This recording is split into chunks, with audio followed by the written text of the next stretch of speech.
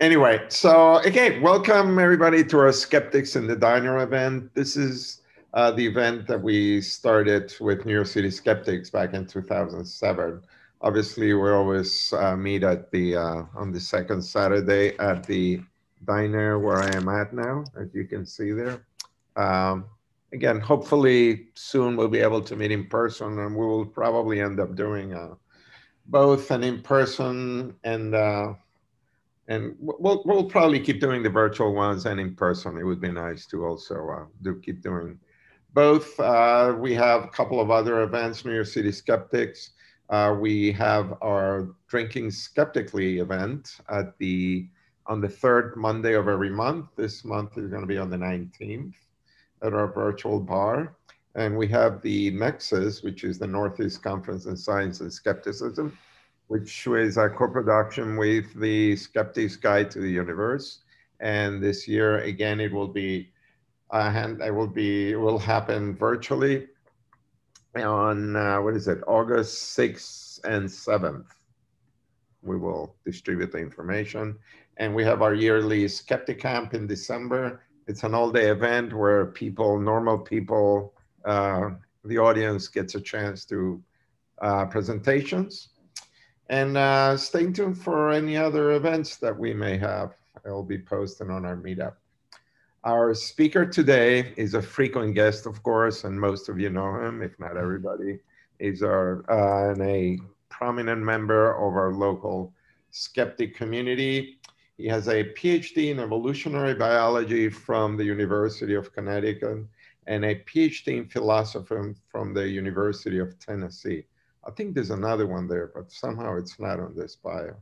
He may correct that later. He currently is the K.D. Irani Professor of Philosophy at the City College of New York. His research interests include the philosophy of science, the relationship between science and philosophy, the nature of pseudoscience, and the practical philosophy of Stoicism. With that, we'll do this and then we'll have a Q&A, and that's when we'll start unmuting, raise your hand, and that's what we're going to do. So, Massimo, take it over. Thanks, Benny. It's a pleasure to be here as usual. Let me share my screen so that we can have a little bit of a conversation here. Well, a little bit of a starter for our conversation later. So we're going to talk about bullshit. And as I'll explain in a minute, this has actually become a technical term in philosophy, believe it or not.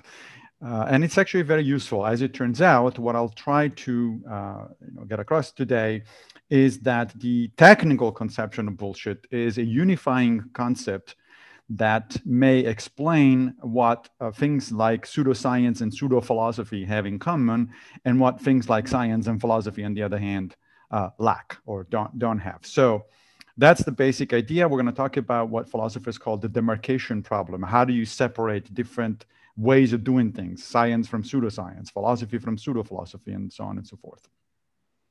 Now, the demarcation problem is an old problem in philosophy of science. Officially, it was introduced by Karl Popper in the modern literature at the beginning of the 20th century. Popper was one of the most influential philosophers of the 20th century. But in reality, it goes all the way back to 5th century BCE Athens. There is a Platonic dialogue called the Charmides, in which Socrates asks the question, how do we tell the difference between a doctor and a quack? So, Socrates himself was interested in what we today call the demarcation problem. So the quote you're seeing here is from Popper, and one of the reasons he got interested in the demarcation issue is because he was suspicious of certain epistemic activities, as philosophers call them. That is, certain ways of knowing things, and in particular, psychoanalysis of the Freudian and Adlerian persuasion. And there is this quote that I really like that it really explains what Popper thought about psychoanalysis. He says, once in 1919, I reported to Adler a case which to me did not seem particularly Adlerian, but which he found no difficulty in analyzing in terms of his theory of inferiority feelings, although he had not even seen the child. Slightly shocked, I asked him how he could be so sure. Because of my thousandfold experience, he replied.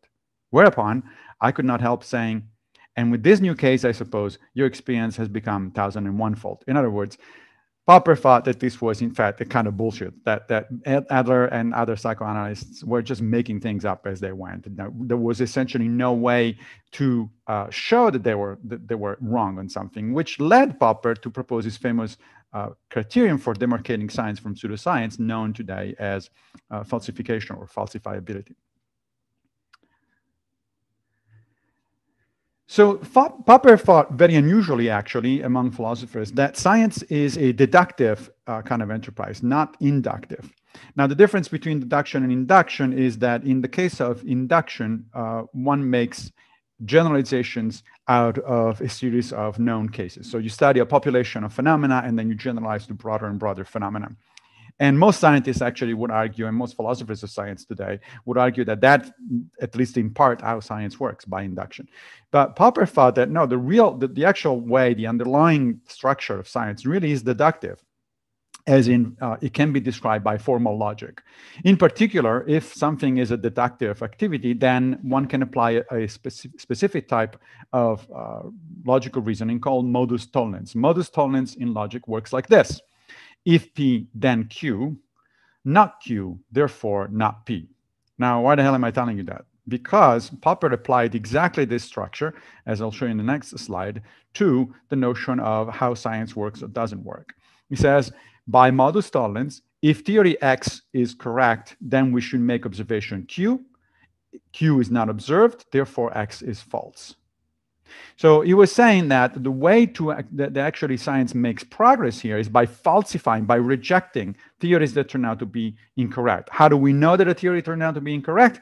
Because if the theory makes a prediction and the prediction doesn't come true, then it is logical, as in modus tollens logical, to infer, to deduce that the theory is in fact incorrect. Now notice that even if this is true, and I'll argue in a minute that it's not. It doesn't work quite like that in real science. But even if this is true, all we have, therefore, that scientific theories are either wrong or we have to suspend our judgment. Because if, in fact, Q is observed, if the observation that is predicted by the theory X is verified, that doesn't mean that theory X is true. Logic does not license us to say that. We only can say that the theory survived yet another test, and that's about it. So according to Popper, science makes progress basically by eliminating one bad theory at a time, and the theories that survive every round are not true, or we shouldn't think of them as true. We should only think of them as those that have survived so far, but they might actually encounter their demise in the next round. The classic example that Popper brought up was one of the first spectacular confirmations of the general theory of relativity. During 1919, there was a total eclipse of the sun, and Einstein had made a very specific prediction, which is summarized by this cartoon. If the theory is correct, then the sun, being the source of a large gravitational field, should in fact bend the light coming from the stars behind. And so therefore you should observe a shift in the position, an apparent shift in the position of the stars, as is explained in the figure. You can see these only during a total eclipse, because of course during the day normally the sun will completely obscure the visibility of any stars. Well, a lot of astronomers went all over around the world, took pictures of the very precise measurements and pictures of what was going on during the eclipse. And it turns out that, in fact, the theory was spectacularly confirmed. Einstein became a celebrity overnight. There were, like large titles in the newspapers all over the world the following day. But technically, Popper would say, it's not that we can therefore say that general relativity is true. We can say that it hasn't been falsified yet. Okay? But this was, however, an impressive test because, as Popper put it, the theory really stuck its neck out and took a really big risk, and it survived. And the more theories take big risks and survive, the more we can be confident that maybe we're on the right track. Well, this is all very and good, but it doesn't work in reality. Why not? Because of a problem called the Duhem-Quine problem, which is named after Pierre Duhem, who's a physicist on the left, and W.V.O. Quine, who was a philosopher on the right. Duhem and Quine independently pointed out that the problem with falsification is this.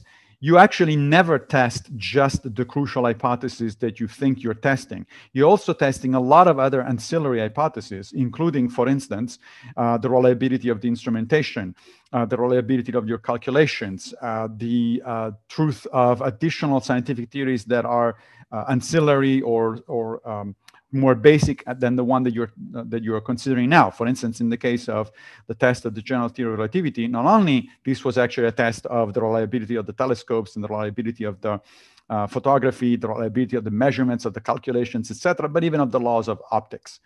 So Juem and Quine pointed out that if in fact a theory fails a test, you cannot really eliminate it immediately, because it could be that the theory is correct and one of the ancillary hypotheses or the instrumentation are the sources of the error, right?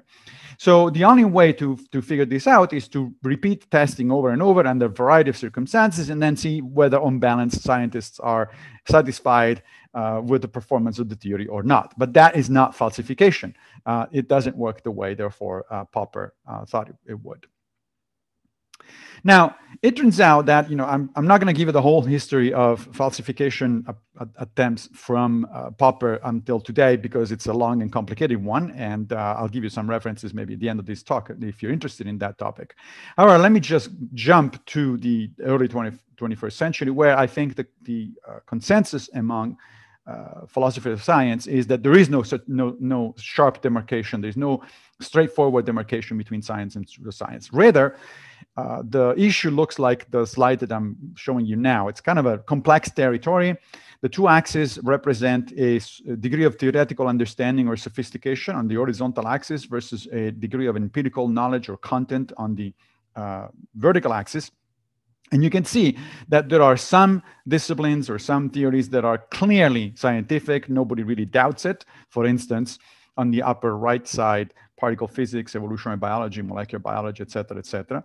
There are also, contrary-wise, a number of approaches or theories or notions that are clearly pseudoscientific, that pretty much anybody in philosophy of science or science agrees that they are. Look at the lower left corner, for instance, astrology, HIV denialism, intelligent design creationism, that sort of stuff. But then there is a lot of stuff in between, somewhere in this large territory between this really solid good sciences on the one hand and the really solid pseudosciences on the other hand, where it gets complicated and of course it gets interesting. Right. For instance, psychology, economics, sociology, the so-called soft sciences actually have a variable degree of theoretical sophistication, higher in economics, for instance, lower in sociology. They also have a certain degree of empirical content, lower in economics, higher in psychology. But that combination doesn't put them straight into the hard sciences, such as physics, biology, etc.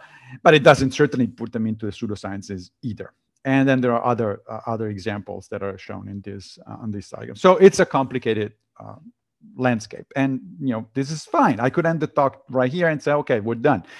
But in fact, there are some new developments that I wanted to talk to you about that I think are interesting and are putting an interesting additional twist on this story. Before we get there, however, let me point out that it is not too difficult to conceptualize the difference between science and pseudoscience, right? That's what, as skeptics, that's what we talk about a lot of the times: astrology, ufology, ESP, et cetera, et cetera. But what about these other contrasts that I mentioned a couple of times already? That is the contrast between what we might call philosophy and pseudo-philosophy, pseudo-philosophy as an analogy with pseudoscience. Well, that one is a little bit more complicated, but it's there nevertheless. Within philosophy, there are discussions going on that are similar to the discussions that we have within science about what really is a good approach to things and what it's really not that good. For instance, there are currently two major approaches to the study of metaphysics. So metaphysics is that area of philosophy that deals with the foundations of reality. One approach to metaphysics, sometimes referred to as scientific metaphysics, there's a book by that title that I'm showing you on the left, is essentially, I'll show you in a minute a little bit more detail about it, but essentially says that the goal of metaphysics is to figure out how the sciences hang together and how they talk to each other, and then to come up with this more general view of the world that is, however, scientifically grounded. If it's not scientifically grounded, then it's not a good thing. And then there is another way of doing metaphysics sometimes referred to as analytical metaphysics, which is represented by that book on the right called Meta-Metaphysics. That, on the other hand, says that, no, we can discover things by, just thinking about it really hard, just like Plato was doing, 24 centuries ago. And I'll give you a hint about if you want to decide which one is, in my opinion, philosophy, which one is pseudo-philosophy. The hint here is always be suspicious of the word meta. If you have, in this case, if you have a meta, I think that's trouble. So which one is which? Which one is what? Well, here's two quotes from authors into these two different areas of metaphysics. The first one says, scientific philosophy is a version, or scientific metaphysics is a version of naturalism. It consists of an extreme skepticism about metaphysics when it is based on conceptual analysis tested against intuition, and about any alleged a priori truths that such intuitions and analysis might yield. And two, the belief that scientific results and scientific methods can be successfully applied to some problems that could be called metaphysical. Here's the second quote. Because the idea of zombies seems to make sense and seems to, in a certain sense, be possible, I think one can use that to argue against the thesis that everything is purely physical. Now, I don't know how long is going to, your intuition, what your intuitions are about these two cases, but it seems to me that the first quote, which comes from the first book, Scientific Metaphysics, is perfectly reasonable and in alignment with what philosophers should be doing. The second one, which comes from one of the authors of the second book on metaphysics, is highly, highly questionable. Whether is it really pseudo-philosophy or not remains open, I suppose, but it's highly questionable. So the whole point was to show that this kind of debate that we're having between science and pseudoscience is also true in philosophy versus pseudo-philosophy, and just in the same way in which there's no sharp demarcation between science and pseudoscience, there also is no sharp demarcation between philosophy and pseudo-philosophy. And now we get to the major concept that I wanted to talk to you about today. That's the concept of bullshit. I highly recommend this work called On Bullshit by Henry Frankfurt. Frankfurt is a philosopher, and he wrote this little booklet. It's actually an essay that then Princeton University Press turned into a book. And it's a small book, as I said, you can read it in an afternoon. And it was an incredible success. This came out a few years ago, and it's become a bestseller in philosophical circles and outside philosophical circles. It's very approachable. It can be read by people without a technical background in philosophy. Now, Frankfurt mentions this notion that in the book that one of the most salient features of our culture is that there is so much bullshit. I'm sure we can all agree with that. But what does he mean by bullshit? Here's an extended quote from Frankfurt. It is impossible for someone to lie unless he thinks he knows the truth. A person who lies is thereby responding to the truth, and he is to that extent respectful of it. When an honest man speaks, he says only what he believes to be true. And for the liar, it is correspondingly indispensable that he consider his statements to be false. For the bullshitter, however, all these bets are off. He is neither on the side of the true nor on the side of the false. His eye is not on the facts at all, as the eyes of the honest man and of the liar are. He does not care whether the things he says describe reality correctly. So here, Frankfurt is making a distinction between three kind of what we might call epistemic agents. The person who lies, the liar. The liar, in order to be effective at lying, actually has to know where the truth is, because otherwise he's not going to be an effective liar. So in a sense, he has a respect for the truth, not because he really wants to push the truth, but because he needs to stay away from it. The honest person, of course, has presumably respect for the truth and tries to speak the truth more often than not, or as much as is possible. The bullshitter, on the other hand, the third kind of epistemic agent, just doesn't care. The bullshitter has a different agenda. He wants to be right at all in everything, or he wants to push an ideological agenda, or he wants to push whatever it is that he wants to push. And he does it by mixing things that are true, half-true, false, and so on and so forth, because he doesn't care about the epistemic accuracy of what he's saying. He cares about his ultimate objective, okay? So in that sense, bullshit is different from lying. Now, there are two important characteristics of bullshitting from a philosophical perspective. First of all, bullshit is a normative concept. That is, it's not just descriptive of how things are, it is normative about things, how things ought to be, how epistemic agents ought to behave. So it means that it is about how one ought to behave, as I just said, or not to behave. And then two, the specific type of culpability that can be attributed to the bullshitter is epistemic culpability.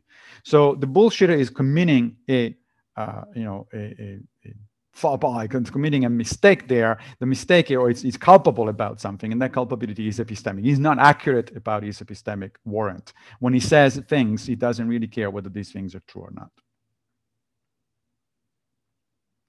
Now, another author about whom I will say more in a few minutes, Victor Moberger, says the bullshitter is assumed to be capable of responding to reasons and arguments, but fails to do so. Why? Because he doesn't care enough, right? So that's the difference between the bullshitter and either the liar, again, or the honest epistemic agent. Now, the concept of bullshitting, in my mind, is very closely related to something that I care a lot about, because I think it's an interesting way of thinking about epistemology, or theory of truth, and that is virtue epistemology. Virtue epistemology is this notion that we ought to behave virtuously when it comes to truth. In other words, we should seek the truth. We should, make sure that we have the best tools in order to find the truth. We should, not, abstain from saying something if we're not sure about it, if we don't have sufficient warrants for it, et cetera, right? So that's virtue epistemology. We can all arrive at the wrong conclusion, of course, on any specific subject matter, right? Or unwittingly defend incorrect notions. None of us is the virtue epistemology equivalent of a sage, of the perfect epistemic agent. We all make mistakes. But so long as we make those mistakes in good faith, that just means we're human beings and we're not bullshitters. The bullshitter, however, is pathologically epistemically culpable, right? That person incurs in epistemic vices, which is obviously the opposite of virtue, and he doesn't care about it, so long as he gets whatever he wants out of the deal. And that whatever he wants could be, being right in a discussion at all costs, or further his favorite a priori ideological position, et cetera, right? So that's the difference between a virtuous agent. A virtuous agent doesn't mean, virtuous epistemic agent doesn't mean you're always right. Nobody's always right. It just means you're striving to be right. You're conscientious about it.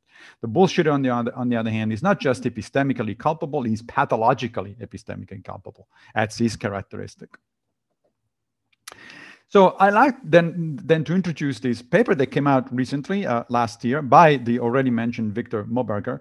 And I think it's one of the best papers in the philosophy of science of the demarcation problem that has come out in a long time. It's published in a work in a journal called Theoria. You can actually look it online and download it for free if you like.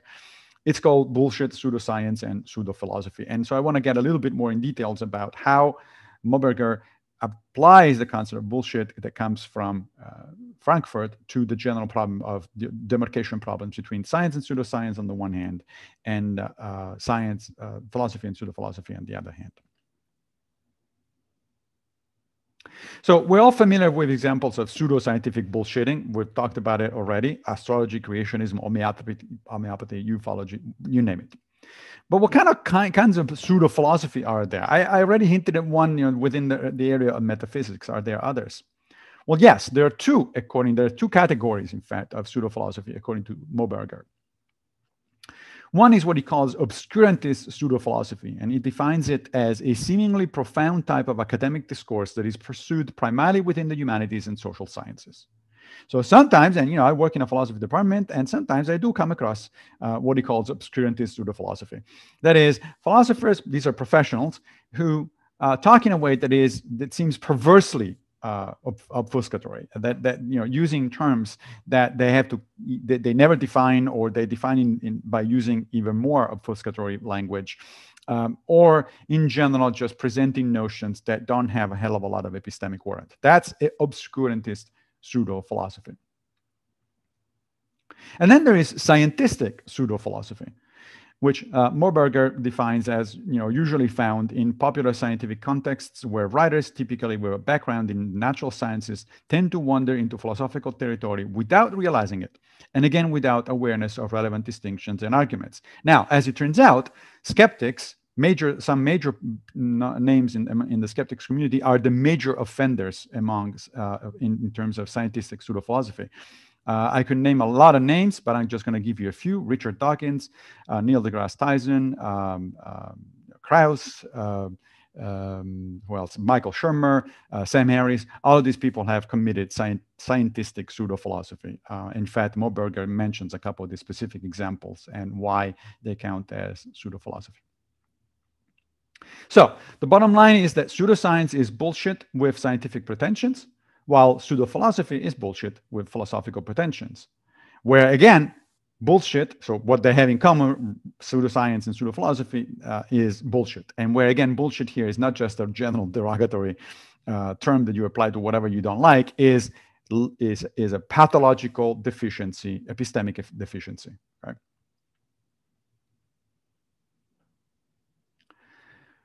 Now, bullshitting manifests itself differently, however, in pseudoscience and in pseudophilosophy. And let's see how.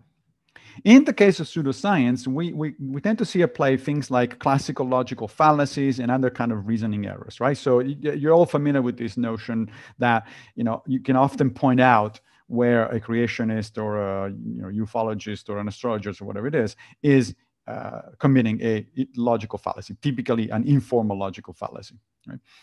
And then we can all play that game and say, oh, that's an ad hominem, that is a genetic fallacy, that is this and that and the other. And sometimes, often we get it right. Sometimes I think skeptics overuse the fallacies terminologies. But nevertheless, in the case of pseudoscience, that's what happens. It's usually a matter of classical logical fallacies or reasoning errors. In the case of pseudophilosophy, however, we see, according to Moberger, equivocation due to conceptual impressionism, whereby plausible but trivial propositions lend apparent credibility to interesting but implausible ones. I love the phrase, conceptual impressionism.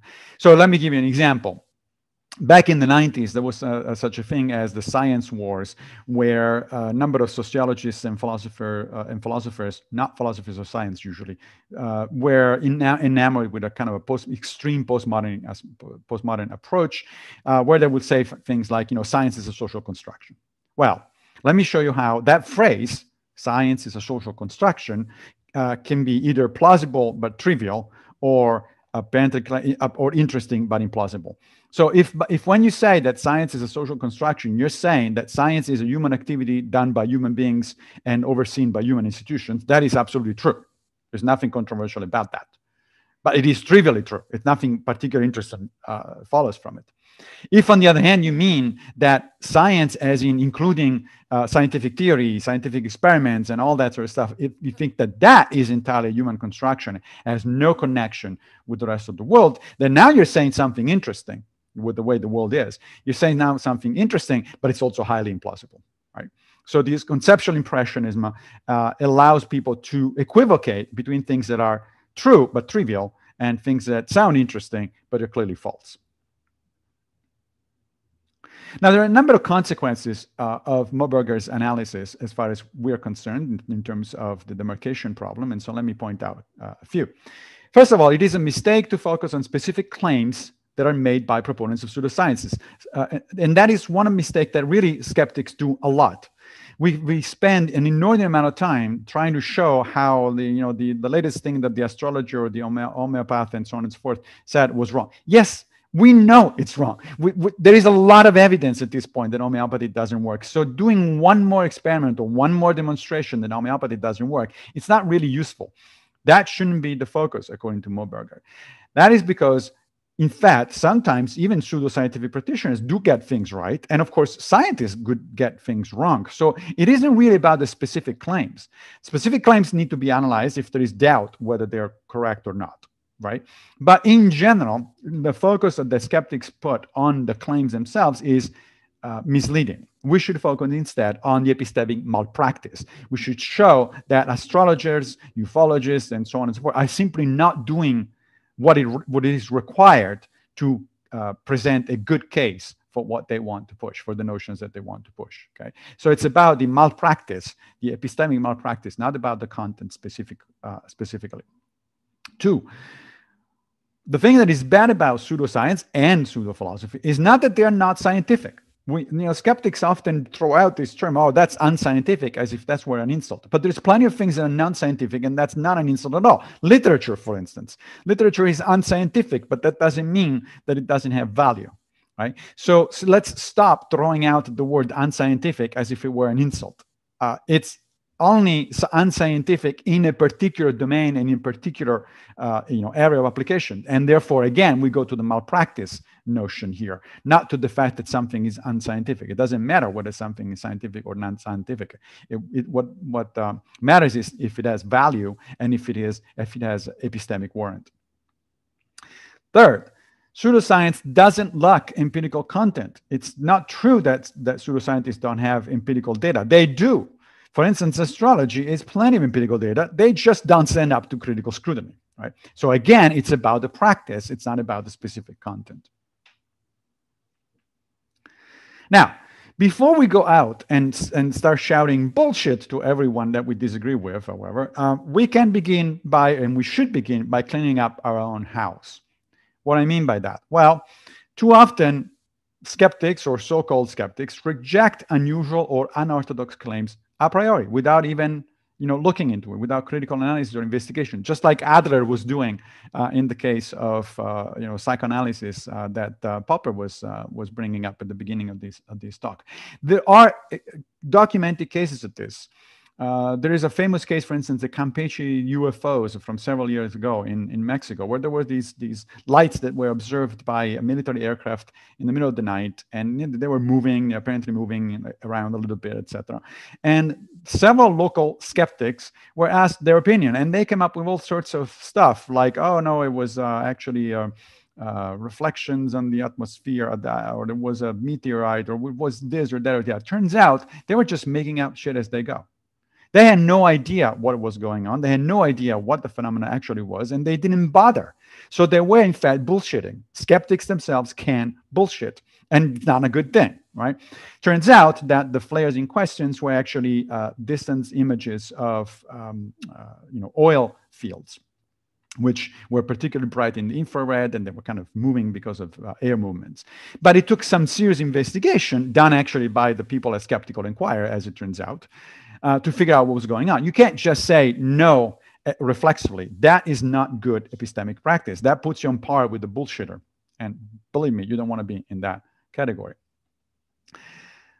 The same goes in the case of alleged pseudo-philosophical notions. For instance, when people like some of the people that I mentioned earlier engage in simplistic criticism of postmodern authors. Postmodernism has become a bad word in both science, according to certain scientists and according even to certain skeptics, even though I would wager that most of these people, if not all of them, have never actually read anything by a postmodern author.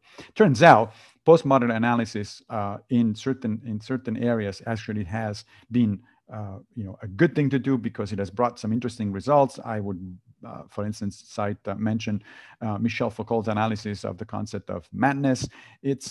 Those are actually good. That's good stuff that should be read by people who are interested in those topics. It's not pseudo philosophy. Some postmodern authors have indeed engaged in pseudo philosophy, and those are the ones that we should call on. But again, I don't know if you remember from a few years ago, a couple of so-called skeptics engaged in the Pinus hoax thing that we actually discussed, Benny, at one of the Nexus panel discussions. And I thought that was an awful example of bullshitting by skeptics. These people were absolutely convinced that certain type of scholars in the humanities were just writing a bunch of nonsense. So they came up with these hoax to trick some journals into publishing a fake paper. The paper was published, but only, as it turns out, by journals that were pay per publish of third or fourth ranked journals. It was actually rejected by a number of first-year journals in philosophy. And I think those two people should just be ashamed of themselves because they have committed, again, epistemic failure, engaged in epistemic failure for not doing their homework. They didn't read any of that literature that they were criticizing. They were so sure was so bad. So as skeptics is fine if we keep in mind that a lot of people who engage in pseudoscience or pseudo philosophy are in fact bullshitters, but let's ourselves not turn into bullshitters. So it all, again, comes down to our character as epistemic agents, and we need to strive to act virtuously, not viciously. And let me conclude just, if you don't mind, with a shameless plug for a couple of books that I wrote or edited that are pertinent to this topic. The one on the right is Nonsense on Stilts, How to Tell Science from Bunk. That's accessible to the general public, and it's about the complexities of the demarcation problem between science and pseudoscience. The one on the left, The Philosophy of Pseudoscience, I co-edited with my friend Martin Badri, and it's a little bit more technical, although most of the chapters are actually accessible, and it gives you a little bit more of an in-depth approach to the question of demarcation. And with that, that's it. Benny, back to you. Good. So let's have our Q&A.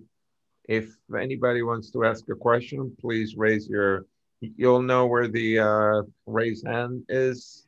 It's on your reactions button on the bottom. There's a raise hand. And okay, there you go. Rob, okay, so unmute yourself, Rob. Go ahead. Hi, interesting presentation. So I have a question on the chart that showed the various sciences or pseudosciences and things in psychology where they fell on the axes. Yeah. And homeopathy, I was kind of surprised to see it was where it was. And it later was claimed as I think it was claimed specifically as bullshit. Yeah. So do you not believe any of the proponents, including the doctors in that field, actually believe it works? Right. There's very clear evidence that it doesn't work. The only thing that works in the case of homeopathy is a placebo effect. That's real. But that's not my question. Your definition of bullshit is whether the person believes what they're saying or not. No. So yeah, that's a good. Thank you for pointing that out. The original definition of bullshit by Harry Frankfurt included, whether the bullshitter cares or doesn't care. The version that I presented for most of the talk, which comes out of the second author that I mentioned, is more specific. It's more accurate, and it says that the bullshitter, it's not that he doesn't care necessarily, but he fails to follow sound epistemic practices. So yes, the homeopaths certainly care, and so do care the astrologers, so the ufologists, etc. But they're engaging in gross failures of epistemic malpractice. That's the claim, right? And the reason for that, of course, but that one could say, well, why are these people, some of whom are literate and intelligent and so on and so forth, why are they failing epistemically in such an abysmal way? And there, the reason that is being proposed is that the reason they do that is because there is there are psychological or ideological motives that overcome the sound epistemic practice. And as I said, skeptics are not immune from those kind of ideological motives. Okay. Rob, I'm sorry, that was you. Did I not lower your hand? That's it, right? Rob? Yeah. Okay, I'm sorry about that. So Michael Beck. Oh, unmute. Okay. Thank you for unmuting me until I figure out the interface. I have at least one question, but I seem to have lost the second one. Where on this axis or in this class of pseudoscience or pseudophilosophy would you class things like somebody shot Kennedy who wasn't Lee Harvey Oswald? Would that be a pseudo current events science, since it's not history? I'm not sure. Is there any relation? Yeah, that's a good question. Moberger does talk about conspiracy theories and pseudo history, but typically history is not considered a science, although there's debate there as well. And so that's why you didn't see it on that diagram, because I was focused mostly on the science, pseudoscience demarcation. But just like there is a science pseudoscience and there is a philosophy pseudophilosophy, there can easily be a history pseudo-history. Like if you want a clear case, Holocaust denial is a case of pseudo-history. Yeah, the Clinton body count. My other question is, what about scientists who, in other words, make pseudoscientific claims? The specific case I'm thinking of is Serge Lang, a famed algebraist of unquestioned accomplishments of both teaching and writing, who also claimed publicly in the HIV denialism, it's nearly not the virus. Or Arthur C. Clarke, who had a PhD in engineering, worked for NASA, and later on fully embraced anti-gravity and free energy and over unity energy sources. What would you class in that? Well, human beings are what they are. Like, for instance, in the case of somebody who is a famous algebraist, what is this business going to talk about, viruses? He's not an expert on viruses. And so he should just shut up. That's the problem, that especially when scientists become very famous, or they're very smart and very well recognized, sometimes this is referred to as the Nobel effect, as in you win the Nobel, for instance, in particle physics, and all of a sudden you're telling the rest of the world how to solve economic problems or social problems. Like, what is your business doing that? That's not your area of expertise. And so in those cases, I think, are cases of hubris. Those are cases where somebody who simply does not have the competence in that particular field start talking because he thinks very highly of himself, and he thinks that anything that he says is interesting or ought to be interesting to other people. We all suffer to some extent from that kind of hubris, but some people, again, it becomes pathological. Olga, can you unmute yourself, or I have to? I think I have to ask. Okay. Hi, I would like to ask a question about recent events. And please listen this question to the end, because it's from the beginning, it doesn't sound what I would like to ask. Just recently, we had on news leaked video of UFO. And then government confirmed that it's real video. And actually, something like a year ago, there was also a leaked video, and they confirmed. And a year ago, I kind of discussed it, probably even on Skeptics. It seems like a year ago, everybody were all news were about COVID, and everybody were engaged in this, and people did not so much reacted on it. And now it's not so much reaction. If this video would be leaked like 5 years ago, everybody would be all over it. So what's really going in from your point of view? Why it's leaked right now? What it's some kind of psychological experiment, or try to divert people attention from something, or why it's confirmed? Why people don't really react to it so much? Because ufologists, and you mentioned a couple of times why I'm asking this question, them. So why they don't react so much on what is going on right now? It's real videos, government confirmation, and not so much around it. Why? It's a good question, and the simple answer is I don't know. This is a question. This is a question for a sociologist. Why is it that news that I agree with you, those in different times that would have been fairly big news, at least for the among ufologists and skeptics. Very few people seem to be paying attention. They're just rolling with it. Is it because a lot of people have lost confidence in the government, and therefore even when they come up with this kind of stuff, they say, oh, that's probably going to be some kind of bullshit? that's possible. It's also because, I took a quick look at the videos in question. They're not very impressive. I mean, it's not like they're showing, an alien ship with somebody coming out of it. It's like these lights and these things that are not clear in the sky. And we've seen plenty of those things before, including from governmental sources. I mean, this is not the first time that the U.S. government or other governments release, that kind of footage. In fact, the Campeche UFOs that I was mentioning during my talk, that video was released and authenticated by the Mexican military. And that's why people started paying attention to it. But it turns out still that it was certainly not aliens visiting Earth. I mean, we often tend to forget that the word UFO is not the same as the word flying saucer, right?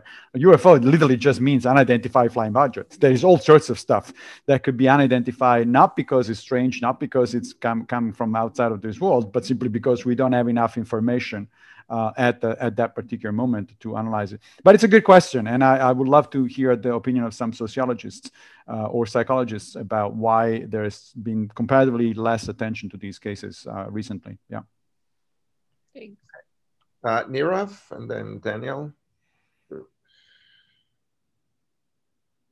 right, thanks. So you mentioned examples of skeptics who've gotten into pseudo-philosophy, and you mentioned names, but I was hoping for, I guess, some specific examples of things that they actually said. And then my question is also, what can they do better to prevent that? Because I assume that it's not their intent to be doing that as skeptics, but at the same time, that's kind of the definition of the BS and the pseudo-philosophy, right, that they aren't appropriately engaging. Right.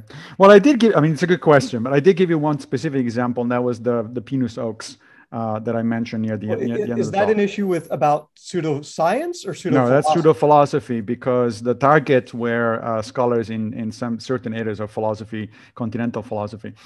But like Sam Harris, for instance, starts out his famous book, The Moral Landscape, by saying that he's going to ignore everything that comes out of philosophy because he finds it boring. Literally, he says so.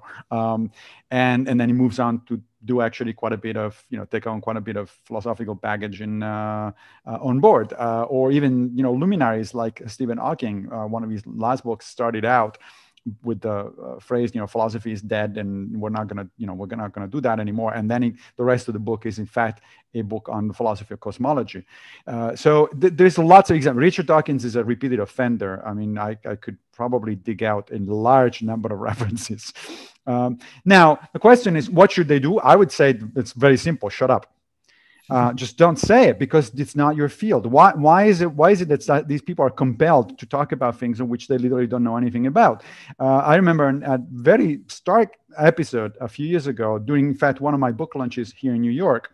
Neil deGrasse Tyson showed up. I invited him to come, and he very graciously came, and then went in the back of the room and started sitting down with some of the graduate students in philosophy from the graduate center, and they started talking. They started talking about stuff, and then I talked to the graduate students. I said, "So what happened there? What's going on?" And they were aghast, because these were all people who were actually, in awe of Neil deGrasse Tyson just sitting there among them. And the guy just said one incorrect thing after another about philosophy. And at some point later on, I asked him, I said, "Neil, did you ever read a technical philosophy paper or book?" And his answer was no. And so I said, "Then what the hell are you talking about?"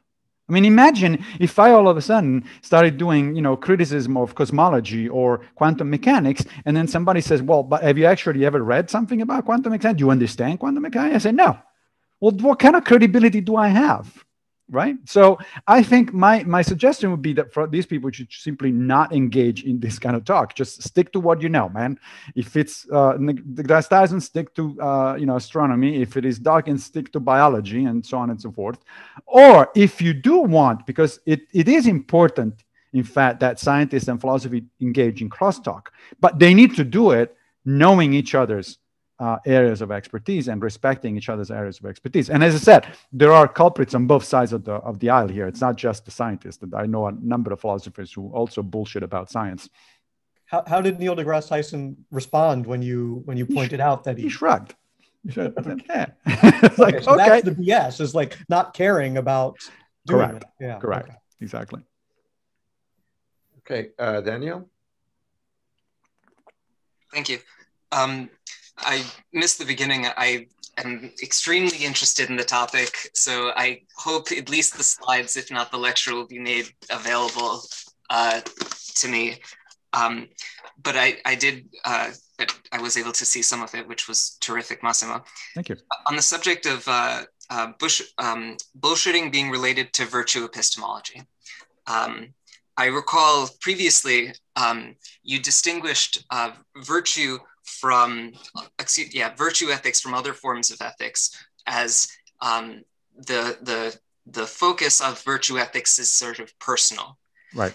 My question is, when the bullshitters are using some sort of institution to disseminate their information, does a kind of virtue ethics or does a kind of virtue epistemology apply to that institution? That institution could be Twitter, Liberty University, JP Morgan, whatever is their platform. Yeah. You see where I'm going? Yes, absolutely. And that's a great question. I would say that in some cases, clearly yes. In other cases, more complicated. For instance, let's contrast Twitter on the one hand as a platform and the Institute for Creation Science on the other hand, right? So in the case of the Institute for Creation Science, yes, the entire institution is devoted to the propagation of bullshit as far as I'm concerned, right? And why is that? Well, because all of them are bullshitters in the specific sense that I defined here. They're really epistemically at fault here. These are not stupid people, right? Because one of the things about the bullshitter is that these are not people who are incapable of arriving at the right conclusions given the evidence. They just don't, because they don't care enough about following the evidence where it goes. Why not? Because there is the issue of ideology, in this particular case, religious ideology, that gets in the way. Now, in the case of Twitter, on the other hand, no, I don't think that just because some people or a lot of people bullshit on Twitter, you can necessarily tag Twitter itself as a bullshitting platform, because for any bullshitter on Twitter, there are other people who actually are trying to do their best, epistemically speaking. They are honest agents and so on and so forth. May I ask a follow-up? Yeah. I think I can make a bridge between what you just said now and something I had heard you previously say in a meeting, which absolutely dropped my jaw. You had said the distinction, you were making a distinction between a politician who has a personal moral compass, which we might consider invalid, but a policy initiative, which we would say that's good. So they may be personally motivated by, let's say, deontology, but their approach to policy is creating a virtuous society or something. Mm-hmm. You made this kind of distinction. I absolutely loved it. I don't think I'd heard it before. So now I'm trying to bridge that idea of a distinction from the agent and now the institution, Congress or something, to virtue epistemology. And, so we have a forum which is consistently guilty. Mm-hmm. But we're going to make a distinction between saying, but therefore the forum or the research program is still salvageable. Mm-hmm. I'm wondering if you can speak to that. Well, if I understand you correctly, the issue here is in terms of virtue ethics in general, virtue epistemology is a subset, of course, of virtue ethics, right? So virtue ethics would say, look, institutions or societies or groups and so on, et cetera, are simply the result of whatever percolates up from the individuals that compose those institutions, that make up those institutions, right? So Twitter is, to some extent, the total sum of the users and, of course, the people that make the rules, not just the users, because the people who make the rules are part of the equation.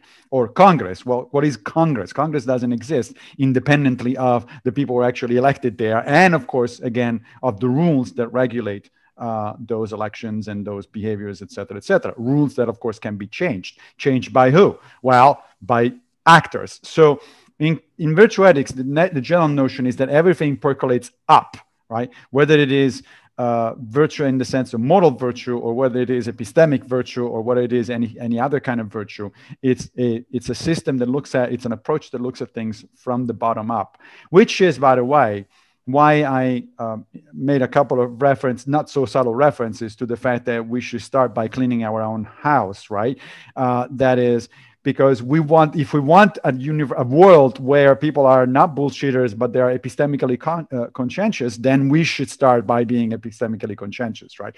If you want a world where people are, ethical and act morally, then you should start by acting ethically and morally. Otherwise, who the hell are you? Otherwise, you're an hypocrite, right? Otherwise, who the hell are you to start criticizing other people if your own house is not cleaned up at least a little bit? And as I said, by the way, this doesn't mean, this is an important point, it doesn't mean that we ought to reach epistemic perfection before we can start criticizing other people. That is another kind of bullshit in a sense, because epistemic perfection is simply not possible for human beings. Human beings are fallible.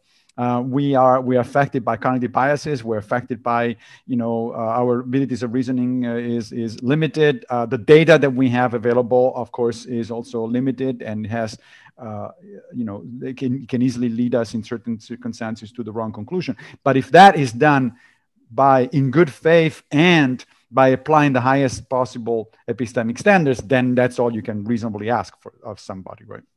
Thank you very much. That is the strongest argument for virtue ethics I've ever heard. Thank you. Thank you very much for that. That was, yes. Thank you. And by the way, the talk will be available. It's been recorded. And so I'll do some editing and we'll post it out on YouTube. Thank you. Yep. Yeah. So I want to ask a question. I want to see if I can understand well the distinction between the Frankfurt version of bullshit, what we can call it classic bullshitism. Yes. And the version that you would use to refer to people like Neil deGrasse Tyson and Dawkins as being bullshitters. In the Frankfurt version, the people who bullshit have an agenda, and they just don't care what the truth is, right? So that makes them bullshit. In the case of Dawkins, and they just don't care enough, right? And that's what makes them bullshit, right? So, well, so first of all, yes. When we say they don't care, the question is they don't care about what? Presumably, as has been pointed out earlier, even people who support, pseudoscientific notions, they do care about it. They want to be right, right? What they don't care about, apparently, is maintaining high standards of epistemic warrant, as philosophers would say, right? So they're sloppy, basically. And why are they sloppy? Not because they're stupid, not because they're ignorant, not because they are not capable of doing better, but because their fundamental drive is actually either psychological or ideological, right? So ideally, what we want skeptics and scientists and philosophers to be driven by is a quest for truth, right? Of course, we understand that because we're all human beings, everybody has biases, everybody has ideological, backgrounds and so on and so forth. But what makes you a good philosopher, a good scientist, or a good skeptic, I think, is the notion that you're aware of these biases and you actively fight against these biases, and you try to do something at a communal level with other skeptics, other scientists, or other philosophers that actually has, the highest epistemic warrants. The distinction between that kind of approach and the pseudo-philosophy or pseudoscience is that these other people seems to be driven more clearly, more fundamentally by their either ideological or psychological biases. And they just don't care enough about the reality of things. So long as something fits, so long as a notion fits their preconception, they'll go for it. And when it doesn't fit their preconception, they're going to reject it no matter what. I mean, if you heard anybody defending creationists, for instance, it's very clear that's what they're doing. Creationism is probably the most clear example I can think of somebody who is obviously motivated by an ideological position, in that case, fundamentalist Christianity. And they're obviously rejecting facts, notions, arguments, etc., etc. They're very sound, and they're coming up with arguments and notions that are not sound at all. And it's equally clear that these people are not ignorant. Some creationists have a PhD. It's clear that they're not stupid. But it is also very clear that, unfortunately, sadly, they are overwhelmed by their ideological biases. And one of the things that I keep trying to warn ourselves about is that we should be careful not to fall into the same trap, because otherwise, instead of skeptics, we're going to be just as bad bullshitters as the others. Right. Good. Ryan?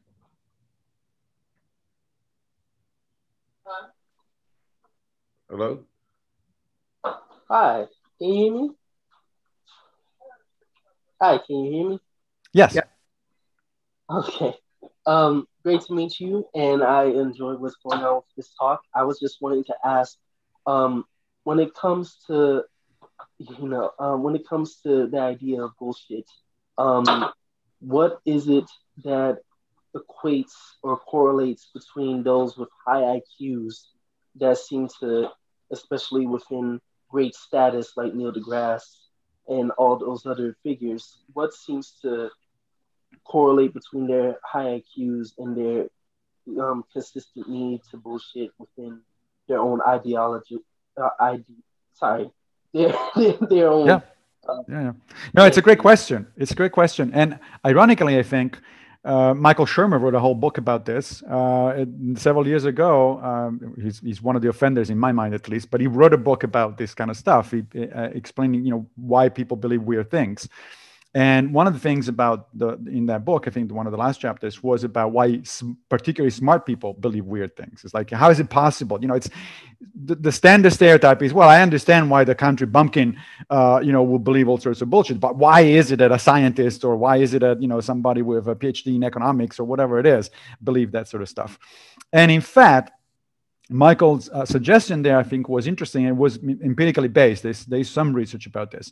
And that the notion is that when people become really smart, if that intelligence is coupled with a strong ideological bias of some sort, then smart people are particularly good at bullshitting because they're smart. So they know all the roundabouts ways to defend their position. They know how to poke holes into the other person's position precisely because they're smart. So there's nothing as dangerous as a smart bullshitter. The non-smart bullshit, you can figure it out a mile away, and it's not a problem. It's the smart bullshitter that is problematic.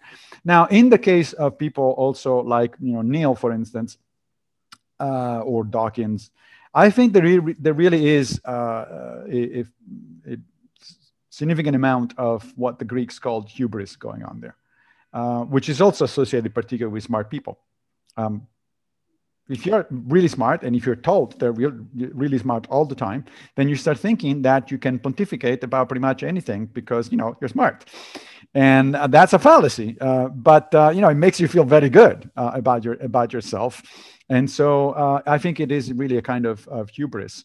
And again, to some extent, I don't want to say that those are the people that suffer from it, and the rest of us are saints. There's no such a thing as saints. We all have egos. We all have, we're all subject presumably to a little bit of hubris. We're all subject to a little bit of bullshitting.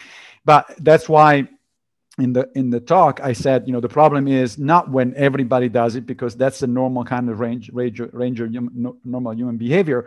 The problem is when it becomes pathological, right? When it becomes a standard modus operandi, and that becomes problematic. In the case of scientists that have an issue with philosophy, do you think is contempt for philosophy in general?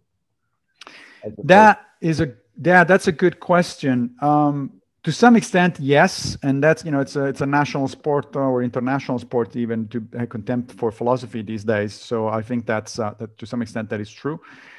There is also a couple other things going on, however.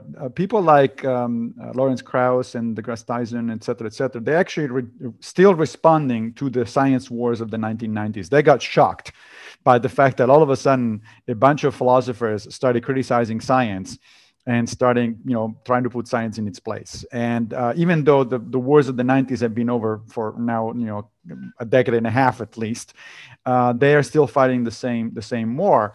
And, you know, it's never, and to be fair, philosophy is in the business, even good philosophy, I'm not talking about the extreme postmodernism, but let's say good philosophy of science, it is in the business of making prescriptive statements about their area of interest. So a philosopher of science often will say critical things about science and scientists, and nobody likes to be criticized, right? So it's a human reaction. Yeah. Okay, Arvind? Unmute, please. There you go. Oh, Arvind? Hello? Can you hear me? Yes, we can hear you. Oh, sorry. Really, thanks, Benny. Really great presentation, sir. I really enjoyed your presentation. I wanted to thank you, first of all. And it's really important that we have access to your book so we can keep revisiting and revising all these things, because it's too much to take in one setting sometimes. And these are valuable tools for our daily life, especially the critical learning or thinking techniques that you teach. My question is, this is becoming more and more important to each of us in society. I wanted to take your opinion on how much of this can we incorporate into our formal learning systems in schools, universities. How much of philosophy should scientists learn? How much of philosophy should doctors learn? You know, at least in terms of ethics and, you know, virtue ethics, like Daniel was talking about, all these things. Do you think making it mandatory will help, or will it harm? You know, I mean, the minute you take a test on something, people tend to, you know, take an aversion to it, or they might try to cheat on it, or just try to learn whatever is necessary to pass the exam. But how could you build, or is it even possible? That is a meta question here. Is it even possible to create a structured learning, teaching mechanism for people to imbibe this in each and every person? Or what do you think around that? Thanks. Yeah, that's a great question. Yes, I do think it's possible. In fact, it has been done on and off in other countries. You know, I do think that philosophy and ethics, you know, philosophy as in logic and critical thinking, and ethics ought to be taught even in a mandatory fashion, even before college level. I think they should be at least introduced at least at the high school level, and if not even at the middle school level, as it is in other countries. These things are studied in other countries. So yes, it's certainly possible. Is there going to be a backlash or reaction? Sure. You know, nobody likes to be mandated to do anything. But at the same time, we have no trouble mandating people to, you know, take science courses before they graduate from college. We have no problem mandating people from taking, you know, literature courses before graduating from college. So I don't see why not philosophy. And this is done, of course, on an institution by institution basis in some universities, even in the United States. Like, for instance, years ago, I remember visiting Notre Dame University, which is a Catholic institution. And they boast the largest philosophy department they say in the world. I actually think it's in the United States, because there are larger philosophy departments in other areas, but nevertheless. And I was having these pleasant conversation over dinner with the chair of the department. I said, so how do you guys do it? You know, how did you get these many faculty positions and all that sort of stuff? And he looked at me, smiled, and he said, well, this is a Catholic university. We mandate that everybody has to take at least 2 philosophy courses, otherwise they don't graduate. And that builds in automatic, you know, request for philosophy courses, and therefore for faculty positions, et cetera, et cetera. Now, this may sound outrageous. If you talk to a scientist, of at least of a certain persuasion, they might tell you that that's an outrageous waste of time. But it is exactly what we mandate in other fields. You know, nobody should graduate from college without a minimum of science understanding, or a minimum of mathematics understanding, or a minimum understanding of history, or a minimum understanding of, you know, knowledge of literature. Nobody should have that. Should not be a college degree if you do that. And I don't see why philosophy shouldn't be part of that group. It used to be, of course. This is a fairly recent development in the United States. Arvind, you wanted to? I'm sorry. Can I Arvind next? But I wanted to follow up with a short question on this. This goes to a pet peeve of mine, that certain words have certain preconceived notions that are boring. So philosophy has this thing, oh, who wants to learn philosophy? Do you think it might be better if we, as a general thing, came up with a term of something that you should teach, I think, inside critical thinking, instead of just forcing people to take philosophy courses? Well, it's a general, and you and I have had this discussion. Yes, we have. We have, and you know my position. I don't think it's a matter of words. I mean, you're right that there are certain words that automatically trigger certain responses, like, as you know, because we've had this discussion before. Skepticism is one such word, right? However, there are two alternatives there. Either you rebrand and you call it something else, or you educate people. My preference tends to be for educating people, not rebranding, for two reasons. First of all, because there is a history behind these terms. There's a whole literature. If you all of a sudden start using a different term, then people that are going to look for previous literature in that area are not going to find it, because they're going to use the word, the wrong word. And also because people catch up. They're not stupid. People catch up with the new word. Right. So it used to be that atheist was the word, and then atheist became bad word. And so now we're secular humanists. And of course, now secular humanism is a bad word. It doesn't take much for people to catch up with that. So I rather educate people than sort of keep playing these word game. But you're right. There certainly is that sort of notion of, philosophy has become associated with, the quintessential boring and useless field. But we have other fields that are just as boring, or perceived as just as boring. Like who really, other than a few people, enjoys going into a math class or into a chemistry class or something like that? And yet they do it. Why do they have to do it? Because it's mandatory. You're not going to graduate from college unless you actually do it. And who knows? You actually might learn a thing or two by being mandated to do it. Yeah. Arpin? Sorry, I have a follow-up question, sir. Sure. With regard to ethics in highly technical fields like medical research or artificial intelligence, human cloning, these are controversial topics by themselves. Yes. And currently there are ethics guidelines. That scientists should not clone humans, or that Google engineers should not program an AI that can be sentient without a formal approval process or whatever. So Right. My question is, do you think these ethics guidelines alone are enough for a scientist to understand and obey, or do you think we should force them to learn philosophy so that they imbibe the totality of the ethics guidelines, which are just guidelines, but they should understand the rationale and the reasoning behind these guidelines, because these are too important and sensitive. Let's take bioterrorism or something like that. People, researchers working in dangerous drug deliveries or research on COVID, something like that. So do you think that these guidelines alone are sufficient, or would you rather have them learn philosophy in a formal structure? Do you think that is a better way? Yeah, that's a good question. No, I think that guidelines by themselves are never sufficient, although they're a good starting point, because if you put in place guidelines, then it means that somebody cares, right? Whoever put together the guidelines actually cares, and that's certainly a good beginning. I think that mandating scientists, professional scientists to learn ethics, I think that's impractical. Although, as I said, people should study ethics earlier on in college and in high school. What I think would be ideal is to have, and I think this is the direction where things are going actually, is a continuing dialogue between the interested parties, right? And the interesting parties include the ethicists who know the ethics, but not necessarily the science that well, and the scientists who know the science, but not necessarily the ethics that well. That's why that's a typical interdisciplinary problem. And when you have interdisciplinary problems, you can have two approaches to it. Either you have the same person learn everything and become an expert on the whole thing. That's not very practical. Or you can have a bunch of different people from different perspectives coming into the problem, and each one, providing their background and their knowledge to the discussion, to the table, in the discussion table. So I think that's the way to do it, and that is the way in which it seems like things are going. Like, for instance, at the National Science Foundation or the National Institute of Health.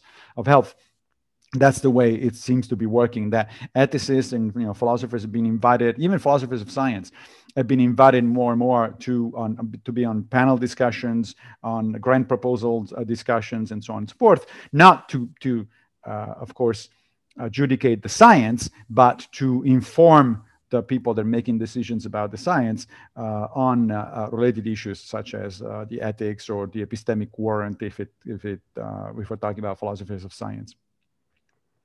Rob? We have only a few more minutes, so Benny, you pick, but we got another 6 minutes. Well, Rob, have you gone already? I don't remember.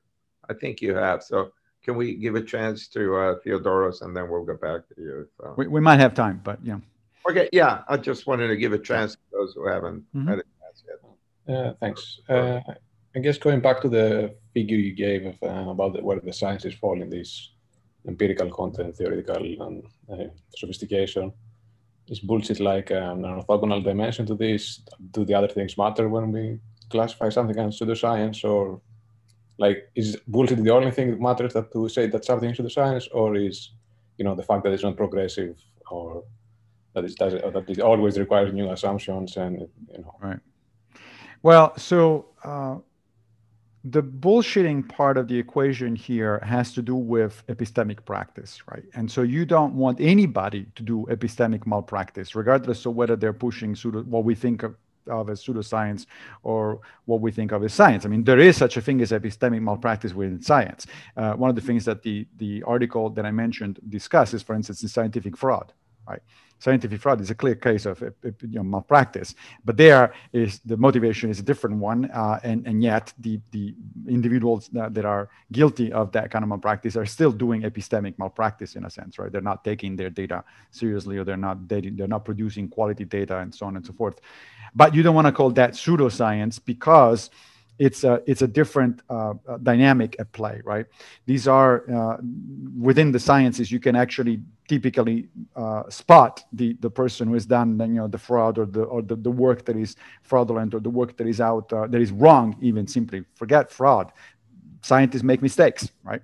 That's why there is a peer review process, both before publication and after publication. I mean, people tend to think that the peer review process is only before publication, but basically once a paper has been published, it undergoes a constant peer review process, because people are going to read it, and if somebody's going to find something wrong with it, don't worry, they're going to write about it, or they're going to do something about it, right?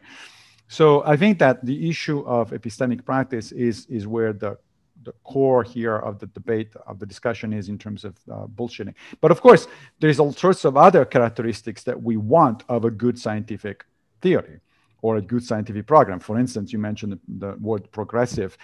Imre Lakatos, who was one of the most influential philosophers of science at the middle part of the 20th century, said that good research programs, scientific research programs, are progressive, meaning that they constantly put out new ideas that generate new discoveries, and then those feed back into new ideas, et cetera, et cetera. At some point, if a research program becomes degenerative, it doesn't produce any novelty, any new findings about the world, that doesn't mean it's pseudoscience. It just means that it's exhausted its path. There's not much else that you can do in that. And there are plenty of areas of science historically where we got to that point. I mean, if you want to do research today in certain areas of physics, biology, or chemistry, your advisor, or your PhD advisor, is going to discourage you from doing it, because there's nothing there to do. It's like those areas are basically closed. They've been dead for a number of decades, and there is not much there going on. That doesn't make them into pseudoscience. It just makes them into research programs that don't need to be funded because they're not seemingly going anywhere. Okay, one more, Vishal. You can Yeah, hi. Hi. I just have a question related to something which came up in the chat. I think you may have glossed over it. What's your position on Jordan Peterson? What do you think about his integrity? And is it pseudoscience at times? Is it other times science, or what do you think? No, I would think he very rarely talks about science. No, he's on the other hand, a pseudo philosophy bullshitter of the first order. I think that he really does. He really is a good example of somebody who doesn't seem to be caring that much about the epistemic warrant of what he says. He's very obfuscated. He has all the characteristics that I mentioned during the talk. He uses obfuscatory language. Indulges into equivocal statements, so that he can always that he says something and it seems like it's very interesting and potentially controversial, and then when you call in on it and you say, well, no, I didn't mean that, I meant this, but this turns out to be something much more trivial. So yeah, I would consider Peterson a major example of pseudo-philosophical bullshitter, and I'm surprised that people like Michael Shermer are giving a platform. And that's really unconscionable, I think. And on that note, Benny, I think that's about it for today. Good timing. Yeah. Thanks, guys, for coming. This was a lot of fun for me. I hope it was informative for you. And as I said, Benny and I will edit the video and post it. And thank you very much, Massimo. Thank you for coming. Well, I'm sure we'll have you soon for another thing.